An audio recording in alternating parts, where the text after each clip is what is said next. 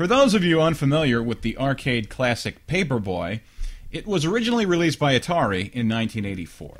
The game allowed you to assume the role of a boy who dished out newspapers along a suburban street on his bicycle.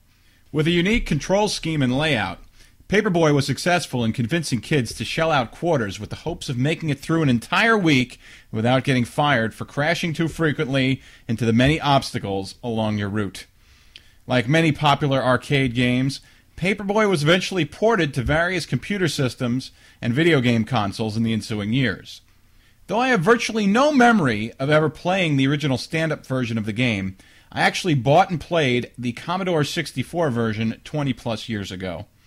The cool Dennis the Menace style artwork on the cover was intriguing, spurring me to bring home the 5 1/4 floppy and pop it into my noisy 1980s disk drive.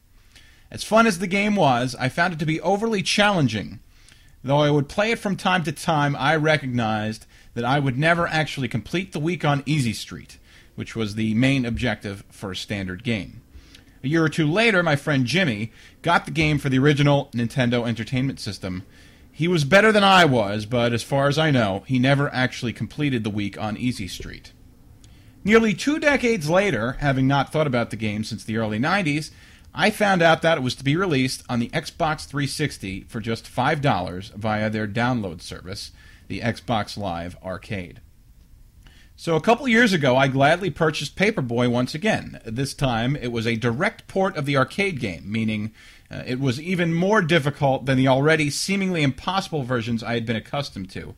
Nevertheless, I enjoyed the nostalgia, played it a few times, and basically just let it sit on my hard drive. A few weeks ago, out of the blue, I felt like giving the game a try again. This time, I noticed that there was an Xbox Live achievement for actually completing a week on Easy Street, the impossible dream. I thought that with a little practice, I might actually be able to beat it. The thing is, I would typically just play the game for about 15 minutes or so, and that would be it. It would be different now, because I'd actually dedicate a significant chunk of time to getting good. At any rate, after a few attempts, I was still resigned to the fact that it was probably just never going to happen. However, I had friends over last weekend, one of which was Ham City Kev, and he saw I had been playing Paperboy. He told me of a time in college that he managed to complete the week on Easy Street. Sure, he struggled mightily with this arcade version, failing to complete a single day, but I recognized he was rusty, and that it really didn't matter because he already did what I had forever failed to do. Naturally, being the mental patient that I am, I was jealous, and now more motivated than ever to find a way to do it myself. In fact, this time, I'd have a tangible record of it, thanks to the Xbox achievement system, which would put on record the date I officially slayed the dragon that is Paperboy.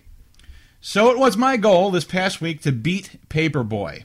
As one might imagine, I found myself getting progressively better as I played between 1 and 2 hours a day.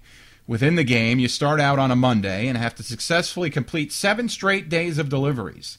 Though I was improving, I was still consistently dying on Saturday or Sunday, raising my video game frustration level to obscene heights, which included minor temper tantrums, pounding my fist against the couch, and the occasional curse word.